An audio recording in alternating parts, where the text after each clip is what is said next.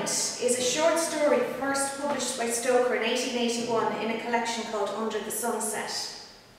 It tells of a young girl who bears witness to a giant plague, and she tries to warn the townsfolk of it.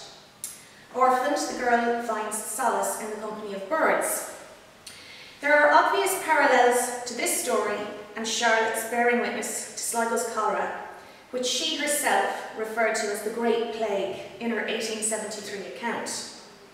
But another aspect is the lead character's association with birds, and this mirrors one chilling aspect of Charlotte's account. She told of the fumigation measures taken by the Sligo Board of Health to combat cholera. It was supposed that the disease was miasmic, that is, it's from the air. So the Sligo Board of Health burned noxious substances in barrels that were placed on street corners throughout the town. Charlotte says these gleamed eerily red when it was dark. These caused a smog to hang over the town, which killed all the birds in the town, and Charlotte wrote that their bodies were found on the shores of Lough Gill. The Snake's Pass in 1890 is Stoker's only novel to be set in Ireland. And there's similarities in some parts to Sligo's cholera epidemic, and this is what I spotted. Charlotte told of a man going to collect the corpse of his wife from a mass grave to give her a proper burial, only to find the wife still alive in the grave amongst the other corpses. And she survived. He rescued her and she actually survived. But the man identified his wife by a red scarf he had tied around her waist to ease her pain on the way to the hospital.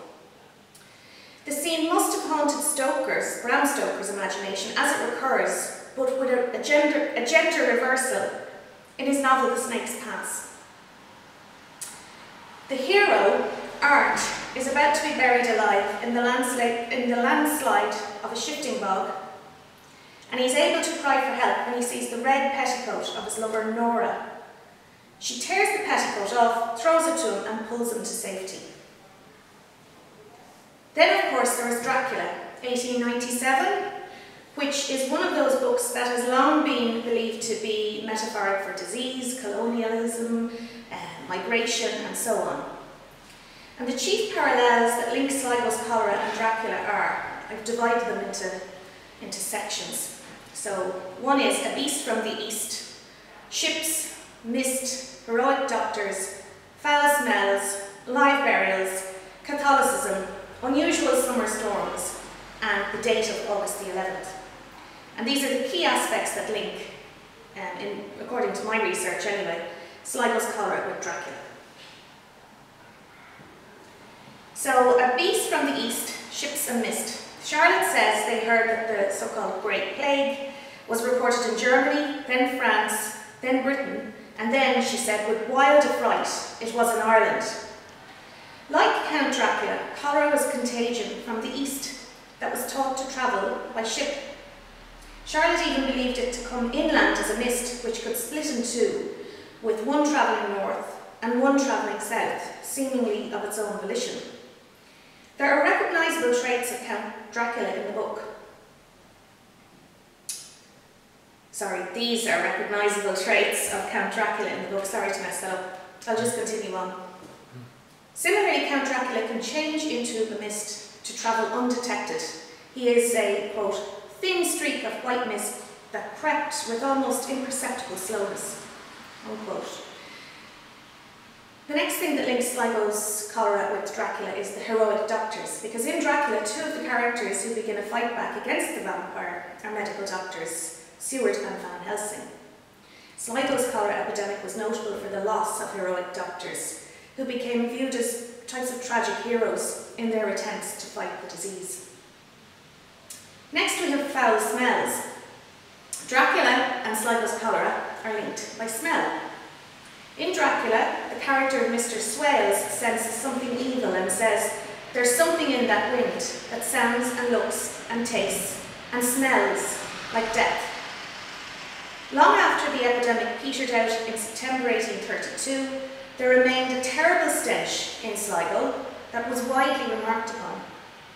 It was described by William Woodmartin as a singularly disagreeable odour, perceptible when passing the courthouse.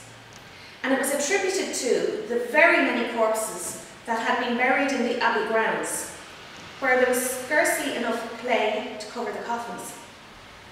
Thus Charlotte, living quite close to the courthouse and within a stone's throw of Sligo Abbey, would have been exposed to the sickly smell for months after the epidemic had abated. Count Dracula too is associated with rancid smells.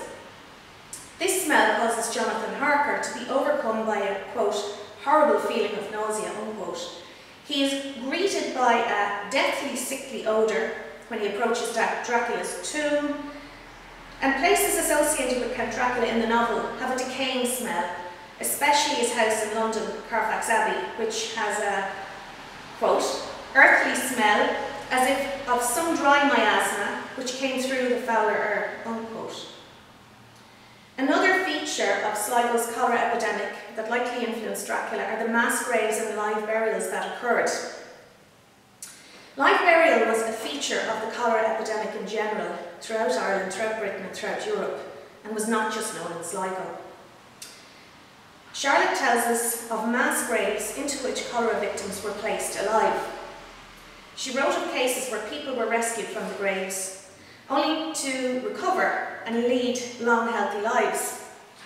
Bram Stoker himself disclosed the idea of live burial was the chief inspiration for Dracula in a very rare 1897 interview. And the working title of Dracula was The Undead, until shortly prior to publication. The next thing that links the two are Catholicism. In Dracula, things associated with Catholic worship are used to subdue vampires, and the chief vampire hunter, Van Helsing, himself appears to be Roman Catholic. During Sligo's cholera, the Catholic clergy were thought to be somehow immune to the disease, having suffered no deaths despite their close proximity to cholera patients. In order to free up beds, some staff at Sligo Fever Hospital took cholera patients who were near death and dragged them down the stairs of the hospital with their heads dashing on the stone steps before they were dead. According to Charlotte, those who were stupefied from opium and nearest death were basically put into the mass grave alive. In such circumstances, a Roman Catholic priest, a Father Gilleran, emerged as an unlikely hero in Charlotte's account.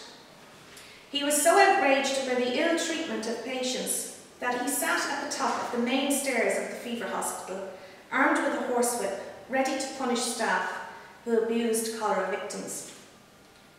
Charlotte had a lifelong apathy towards Catholics, but this was suspended during the 1832 episode as she admired the bravery of Sligo's Catholic clergy who cared for the cholera sick. She and Bram Stoker were Anglicans, yet he cast the symbols of Roman Catholicism, such as holy water, the host, the crucifix, as symbols to subdue vampirism. And the next and final thing that links Dracula and Sligo's cholera are unusual storms and the date of August the 11th. Sligo's cholera and Count Dracula are further linked by the fact their arrival was preceded by unusual summer storms.